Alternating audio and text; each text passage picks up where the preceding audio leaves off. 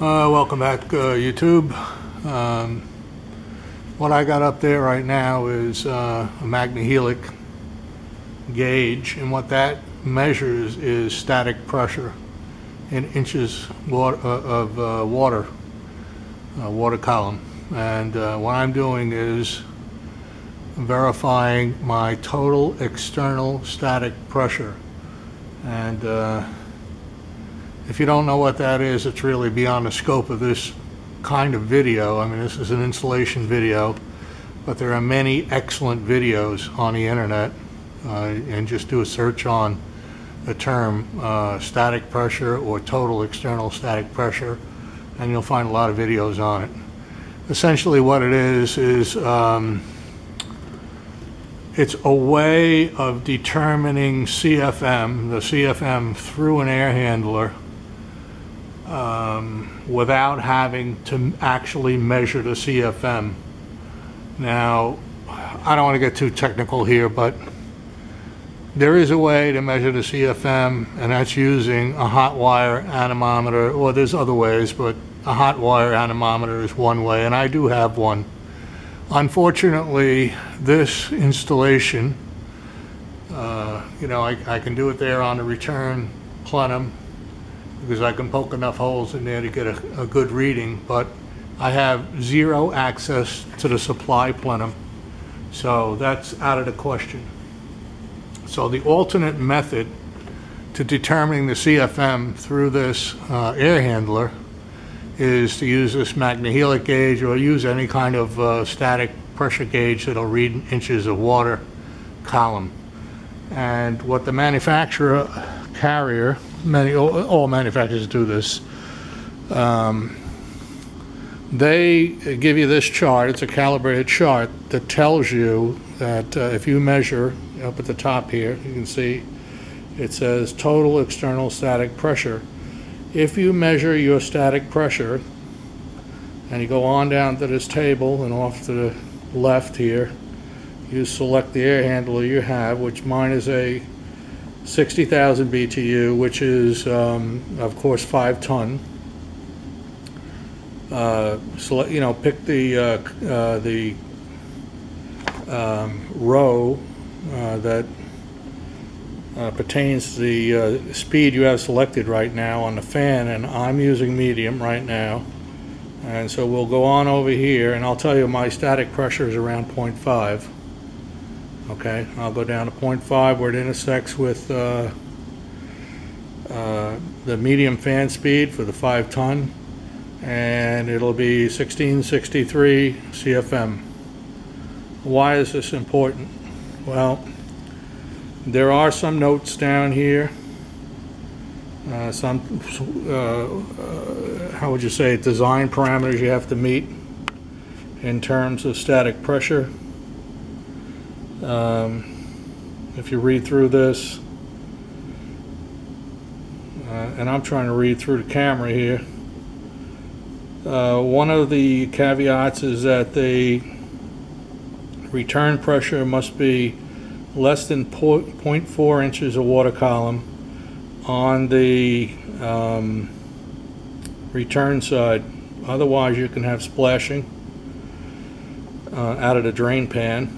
How that happens, I don't know. The physics of the whole thing. They're just warning you that if you have greater than 0.4 inch water column on the return side, you could have water splash out of the drain pan. And what that does is soak the insulation inside the air handler. And I'm going to talk to that later, by the way, because I did, not as a result of static pressure, but I did soak my insulation and I had to replace it. So I'm going to talk to that later. Here's another little caveat here.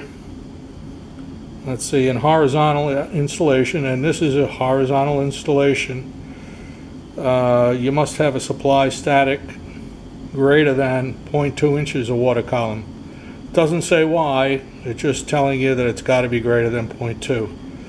Now, I got to tell you, in this house, okay, well, right now, let's remember where I am. I'm on 1663 CFM. this house is what it is. It's a built house. I mean, you know, the ductwork was done. There's my static pressure on the MagnaHelix.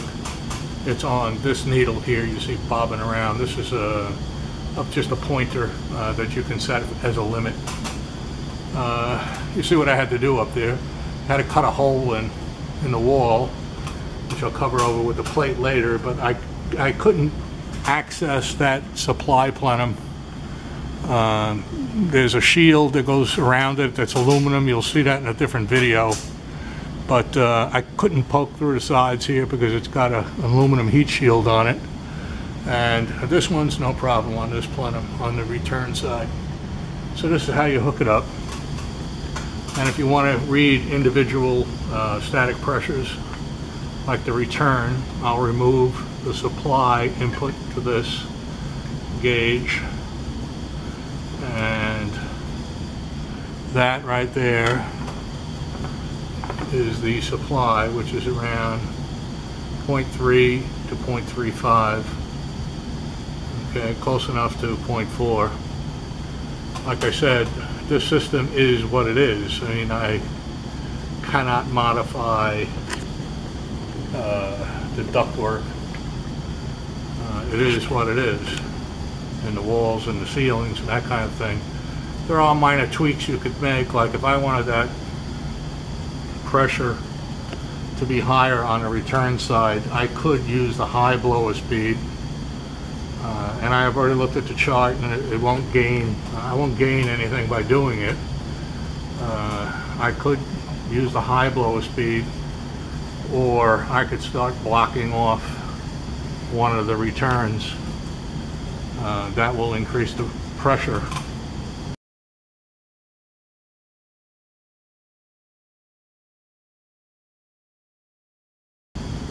Likewise, on the supply side, it said it had to be greater than 0.2. I just make 0.2 inches of water column on this meter, so I'm going to leave it as is because it is what it is. Again, there are like minor tweaks you can make.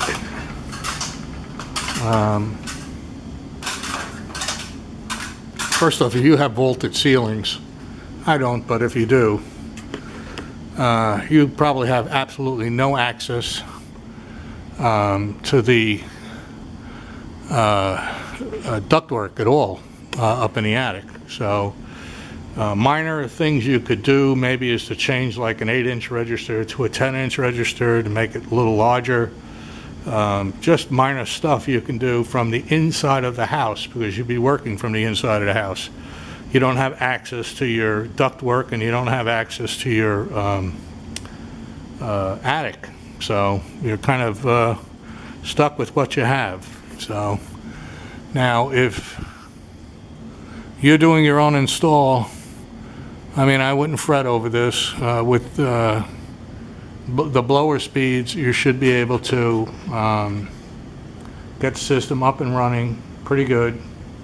Now, my warning to you is that if you're going from R22 system to an R410 system, and it's not being designed from scratch in the house, you're going to have to make some compromises. And you're not going to get that wonderful EER or SEER that they advertise. It's just not going to happen. You're going to be probably something less than that, because there are going to be compromises to be made because of these kinds of problems, and because this air handler is much larger than the one that came out of there for the R22 system. Two things involving ductwork. One, I think I mentioned before, is that physically you're going to have problems mating up to the existing ductwork in the ceiling here, and further down the line, this is the other problem you're going to have, mating the air handler to the existing ductwork. And here's the deal. If you're a guy that's hiring a contractor to do this for you, and you have a working system, or maybe it's not working, but the blower still works in the house. If he's not in there making measurements, then you better hire yourself another contractor, because he needs to measure the static pressure on the old system. He needs to know what the supply static pressure is and what the return static pressure is in the house that he's going to be putting the new system into.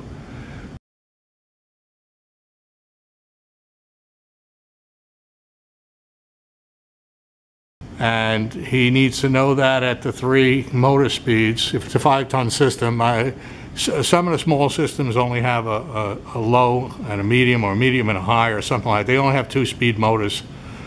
5-ton, I think almost all of them have a 3-speed motor. But if you hire a contractor to replace your R22 system with a new R410 system, if he's not sitting down with you and explaining things about the ductwork, what needs to be done, and if he doesn't come in and actually make some measurements, then you better find yourself another contractor. There are certain things that he needs to know before he goes out and buys a new system for you. Now, a lot of guys that I've heard in the community that I live in, what they are doing is, given that R410 is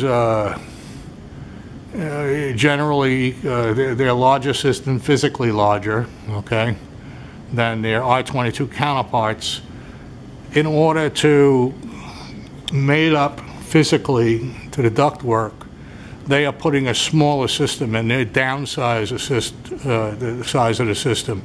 So in other words, if you had a 60,000 5-ton BTU unit, and they come in and they do their measurements, and they measure the static pressure and so on, they may recommend, and there's nothing wrong with doing this, they may recommend putting a 4-ton system in so that everything plays together, so to speak. Now, if you have a house with vaulted ceilings, there's not a whole hell of a lot they can do, so be aware of that. And you can thank the EPA, and I don't want to get too political, but thank the EPA and the liberals for this, because they legislated your expensive equipment, into an early obsolescence. This is all over the environment, nothing more, just the environment.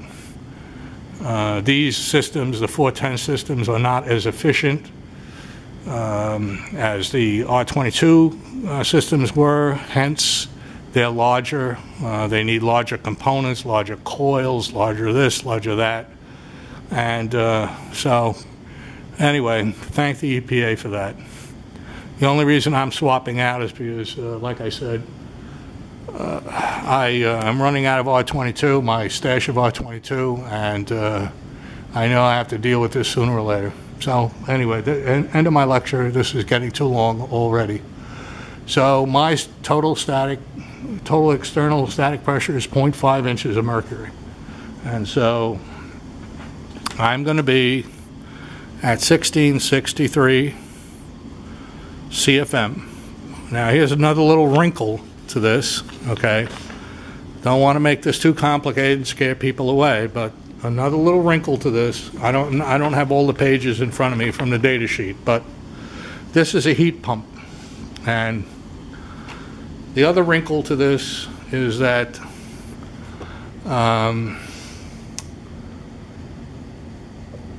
there's a heater in there that's used for emergency heat. It's an electric heater. It's in my case, it's a 10 kilowatt heater.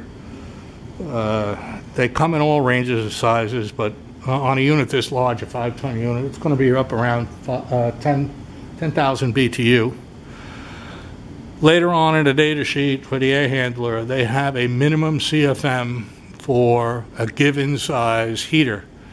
And my CFM, minimum CFM, is supposed to be 1750 for the heater. And so I've already tried high fan speed, and I don't like it because it makes too much noise in the house. You know, you can hear the air blowing from the registers. So medium's a good speed, but it only gives me 1663, and when the heater is on, the heat pump in the wintertime, I need 1750 minimum. So what I'm going to do, and any HVAC guy that knows his business should be able to do this too, is that I'm just going to add a relay that's going to switch the motor speed from medium to high whenever heat is called for, whenever the heater is turned on, the electric heater. Now, the electric heater, I believe, is only used in defrost mode. Again, I don't want to get too technical, but whenever a signal goes out to turn the heater on, I'm going to have that same signal switch the fan speed from medium to high, just to cover the minimum CFM. Because I believe the heater is on only in a defrost cycle. And I don't want to get into the whole defrost cycle right now. Again, if you're interested in how the defrost cycle works in an air handler, there are a lot of videos out there about that too. But that's the game plan, and any HVAC guy that knows his business would be able to do that very simply, to switch from medium to high using a relay when a heat's called for, or emergency heat. Two ways you get heat. One is through a defrost cycle, and the other way is when you physically put a switch in the emergency heat mode on your thermostat. There's an emergency heat mode. That one, to tell you the truth, I don't like. If you have children, you got to be very careful they don't switch that on. You're going to get a whopping electric bill if you don't know it's on. But all right, anyway, this video is way too long already, so let me let this go for now.